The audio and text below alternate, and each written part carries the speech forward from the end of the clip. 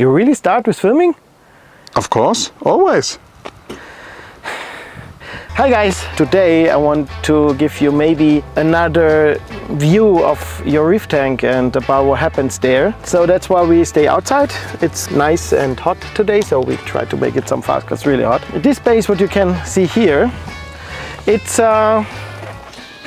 probably the size of the surface of 100-200 gallon reef tank. Hopefully it looks not like this space, but what I want to introduce you is how big and how important the surface which you have on your reef tank and why it's not so good to have too much surface. That is what we talk about today. That's why we stay here under the sun and nearby 100 degrees Fahrenheit. Yeah, in a few seconds after the intro, I'll be back for you.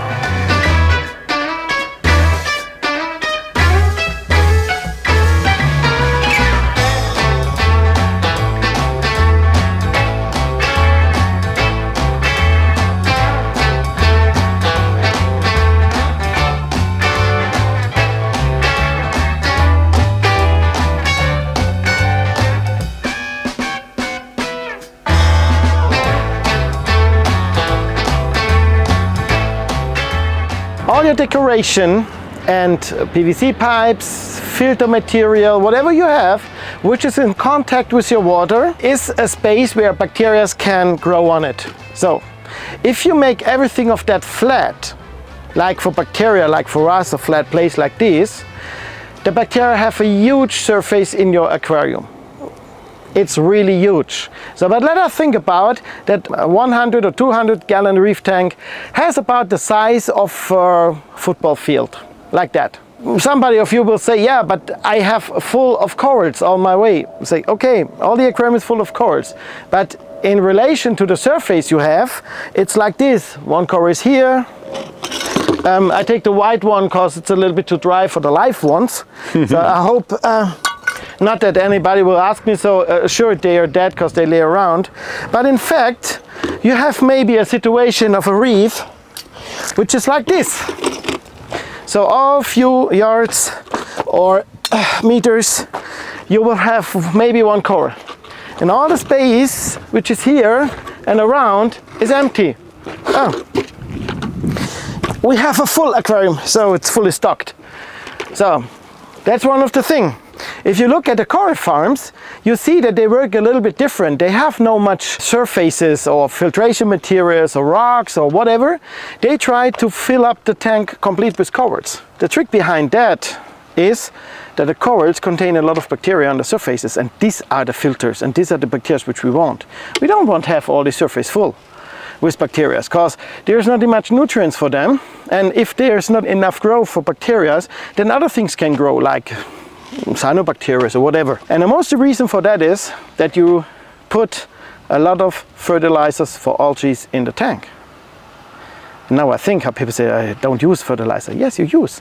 You use it with trace elements, you use it with nutrients. If you go to a garden center and you look at a plant fertilizer, what's stated at ingredients, what you find, magnesium, potassium, nitrate, phosphate, everything is in there as a plant fertilizer, as we also have in the reef tank. By the food, by coral food, by trace element solutions, whatever you can buy, everything's containing a type of fertilizer. And the most problem what we have today, even the growth of algae and cyanobacteria and that stuff, is an over-fertilization of the reef tank. That creates the problems. Because corals, they live in the sea with a lot of water and very limited surface. And the surface is living, so it's full of bacteria, it's full of sponges, because they get enough nutrients. In the aquarium, it turns around. We have a huge space, you can maybe show how huge it is here, and all that collects everything what you put in the aquarium. And it collects also all the precipitations you do due to the using of wrong materials. And these precipitations happens directly on the surface, because calcium and carbonates and calc water and CO2 and carbonic acid and all that chemical things around will immediately react if they touch the surface, because the surface is full of bacteria and organic compounds, creating also precipitations. So that's why the key for successful reef keeping is so low surface as possible. If you look such a coral, it's very porous. You see the holes inside. Now, think about it like a pub, okay? If the free beer is on the street. Oh, this is so German channel. Why the heck you would go into the pub? Yeah. So, and that's the same for bacteria. So the bacteria sit here on the surfaces, on the biofilms. That's what you feel if you go with your fingers over the glass and it's a little bit slimy. That's the bacteria film. And in that bacteria film, there is the reduction of nitrates and stuff. Why the bacteria should go into this till it takes weeks, till the water comes in. So they cannot change the water inside these more porous holes. This makes no sense. And it's different to a freshwater aquarium where we have maybe a root and we have some plants. The plants, they take them, they have the bacteria, also some on the surface, but not their own. So they use it with the roots. With the corals, they are covered completely with the microbiome. And these bacteria, they do taking the nutrients in. They release the nutrients from the corals, they're producing the sugars, they're producing all the stuff. What we want is a healthy microbiome of the corals. We don't want a lot of surface. For what reason? We try to get low nutrients. We don't have a high nutrients. That's a different thing if you have a fish aquarium. So with maybe a few artificial rocks and that's it. We talk about reef tanks, and reef tanks are the corals to filter. This is what is to understand. So that's why every successful reef keeper, and you can look wherever you want. Did you ever see a really successful reef tank which is empty? No. The trick is like in the planting that you put a lot of corals in. And even if you start, if you say, yeah, it's too expensive with all that small fracs. Sure, this small fracs thing is stupid at the end because we have no biomass. If you start a reef tank, you don't need a lot of bacteria products or whatever. What you need is corals and critters. To using at the beginning a lot of food, even if you have some kind of food which is colored. Did you ever see that a reef is colored by food?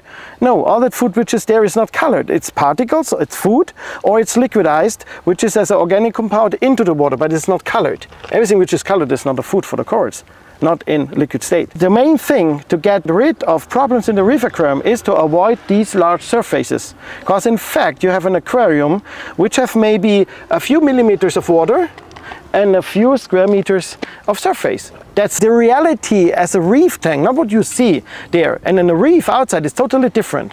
That's also why we're always smiling about all these nice myths around, oh, we have large knowledge because we have a boat, go fishing and drinking, and then we do science at the same time. Or if we talk, you need a lot of surface. For what reason? All these coral farms worldwide where you look, they don't have trickle filters, they don't have extra materials. They have a little bit of carbon, they have a skimmer, and then they have the tanks fully covered with corals. That's why they grow and stay healthy for many years. And they keep it clean. Usually they use technologies to avoid precipitations, or they take a lot of work in it to take it out. But they have no surfaces where all the precipitation can go to the surface. Because that's the reason why your pH go down. You create precipitation like you're using calc or sodium carbonate or some concentrated stuff. This precipitation goes onto the cores into the high pH. They will not go back. The bacteria now on the surface, they try to reduce that, and even those bacteria who do that, in this case they're producing H+. That means your pH go down. You said, oh, my pH go down, I have to dose more, so you dose more of these concentrates to keep the pH down, but then you create more and more and more and more different type of organic and of precipitations on your surfaces. And they're highly active, like every filter is active with bacteria. And that means you're producing H+. That means it goes down the pH, down, down, down. You have to puffer it and puffer it and puffer it again. If you use it as bicarbonate system like the Balling light system, you can avoid this, because with this way you're only creating microcrystallized precipitations which come back. So for this I recommend to read off the bolus method, and then you can avoid this. It's not 100%, but it's way less than any other concentrated material, because that's marine chemistry and aquatic chemistry, and it has nothing to do with these theoretical wordings and speaks and whatever so many people nowadays have around to explaining everything what's wrong what we do. But the big difference is that we have an ICP test, we have a coral farm running now since 20 years, and all of these guys, they have what? Sure, there was something. They have no aquarium. So I have no idea why they have this knowledge about that, what happens in a reef tank. Because if you want to look on the chemistry of a reef tank, you have first to look on the biology of a reef tank, because that changes everything. Which is maybe right in a glass of water in a beaker, could be wrong in a reef tank.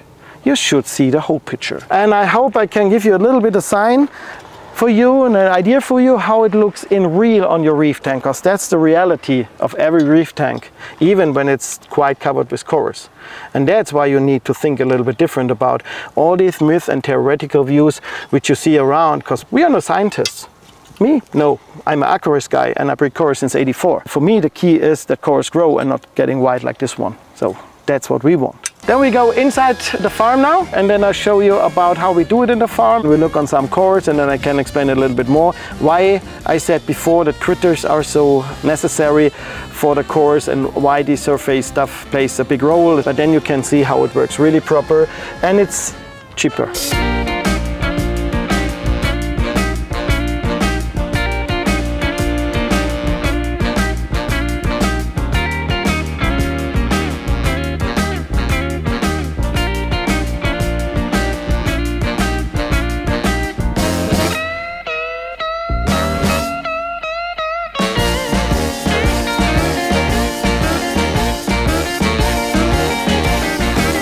Now we are back at the farm. One thing which I want to show you, that the Fauna Marin itself, or me itself, we are aquarists. So we are no scientists. I do scientific work sometimes for some universities where we take care of the coral grow or their farms, whatever.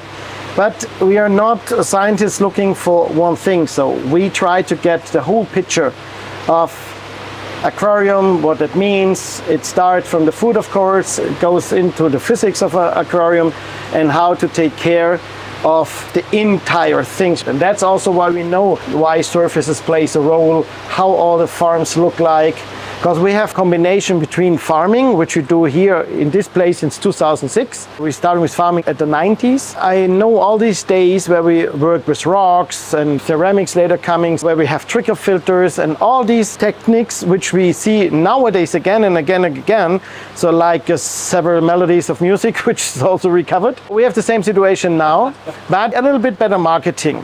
If a coral farm runs with very limited surface, a lot of corals, skimmer, lights, a good water movement and 3 small filters, why you need then all these fancy things which you buy for many money? Think about that. So you can save the money easily if you concentrate on a few things but get there a good quality. Let us come back to the surface. As you see here, this tank here is running, I think the last time we cleaned it was about 2009, 8, something like that. So, and you see that we have here a kind of surface which is partly, it's a kind of algae growing here, very hard, and some calcareous algae also, and also the surface of these acrylic. We have no other surface here. There's no rock, or you see it's no sand, nothing. It's only that, but full covered of corals. This surface is grown, and I take care that the microbiome, so the bacterial film which grows here everywhere, keeps healthy. And then I put sometimes a live rock in, like you see here. And that's not the reason to increase the surface. The reason for the live rock is to get some new bacteria in, who keeps the stability of the microbiome into the system, and which helps to keep the corals healthy and clean. This tank which I show you now, it's runs 18 years now. We want to change the way how we produce our corals a bit, so we go more and more in the only farming, so we don't do any importing. And our problem is, how longer I keep corals together in one system, how less resilient they become. So I need to change the corals each other all the time, that they can work with the microbiome to give them a good quality. One question, Claude, because you said that, is it important for reef tanks at home also? If you want to run them long time, yeah. That's why our tip is, every half year a small piece of live rock put in, or change some corals, so take a new coral in so that new bacteria is coming in, because corals change their microbiome very often. And I know it's not clear for many people, but we have quite of the same system here in our stomach area. We live with a lot of bacteria, and everybody of you know it. If the bacteria are healthy, you have a nice day. If they're ill, I don't want to talk more detailed about it, but I can promise it's not a good day. At the end, we have the same situation here. The only difference between us and the coral is that the microbiome is inside the corals and outside the corals. And that's why the surface of the corals, which is also large, is our filtration. This is our filter. They take the nutrients, they take the elements, and this type of bacteria is that who keeps the tank clean. We have run such tanks like this. We can add a whole import of several hundred freshly coming aquapora inside and nothing will get turbid. We have no UVC running on it, nothing. It's a bacteria though. That's why we don't clean the tanks normally, because it took me about half a year to a year to get this type of stability.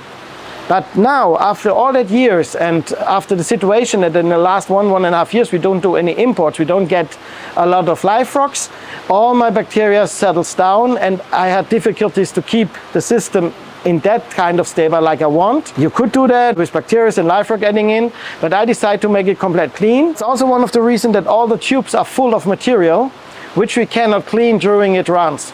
So that's why we decide some of the tubes here of the PVC types are blocking, and that's why we need to clean everything, and we decide after 18 years now, because this one we start in June 2006. And also here you can see that a lot of stuff is encrusting over the years. Yeah? So, and everything of these calcareous rocks, which you now easily can remove, and that's what we do here, you can see that. So, and all these parts which removes here, I'm sorry for the blue light now, this creating all huge surface. So that means parasites can hiding in under things. Sometimes you get rotten parts under the stuff, too much grows, and that's why we clean it as good as possible and reducing the surface that you can restart the system and put the salt water in. Then we put some live rocks in to get the right bacteria. And after 2 weeks we start to put the corals in. Our focus is not of the type of the corals and that's an SPS. No, I put some soft corals there so that I get the biomass. They're producing sugars and these sugars creating a good bacteria health. The next step is that we put a lot of critters like snails. The snails eating the first biofilm on it and turned it into ammonia and a different way of bacteria is growing fast to keep the system stable. The same thing is then in a system who runs longer time. That's why we add always snails on it, because the snails take care that the bacteria film and everything is to be eaten and can be renewed. This keeps the amount of different bacteria at a high level. Start bacteria are working. If you decide not to use any live rock or if you want to start, so they can be a good help. But nothing is as good as a piece of fresh live rock. And be aware of products who tells you they are good for fresh and salt water. This is I don't want to say it. Companies there, they're producing specific saltwater bacteria or mixture which runs good in saltwater, which have a very high amount of bacteria because we are not able to breed them in saltwater. So you need some specific species that they can handle the salt. If it's for fresh and saltwater, you will lose 99% of all the bacteria at the moment you dose it. And that's why it makes no sense. So companies like we do, there are also some others, specific doing for seawater. That's why we don't have bacteria for freshwater. And if we do it, they are totally different than that one which we have in the seawater section. Take the surface of your aquarium small as possible. Don't use any concentrated materials, carbonates or something like that. The best system is to work with bicarbonate, and it works in seawater totally different as in freshwater or in some lectures or some forums. What they said, try it out, you will see. There are thousands of people running now our new bolus method who makes these dosing more simple, easy and very successful. And keep the tank clean. So use some critters, use some live rock, and do not dose too much of ready bacteria products. They have their sense, they are also good if you have a problem, but keep it. If you have a problem, then you can use it. But if you want to have a tank that's run very long, so over 1.5 years, and if you want to avoid all these old tank syndrome, whatever, then look on the primary care system with a 2 or 3 part method based on the bicarbonate system together with the right trace elements. Add some critters, and take care that you have less surface as possible and most amount of corals as possible, even when you start only with soft corals. That's the best way to do it, then you will have success. And if you have more questions, write it down in the comments. We'll be very happy to see it and give us a like, whatever necessary in YouTube. Have a good day, guys. Many thanks for your interest. Bye-bye. Sure, people are wondering why they find small pieces of dead corals at the parking place here. Yeah, because I broke one of these. Yeah, you know, we have the CITES regulations. We glue it back and maybe this will help.